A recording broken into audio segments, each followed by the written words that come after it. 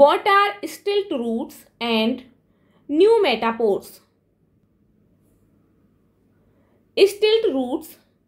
Stilt roots are adventitious roots that emerge from the base of stem nodes.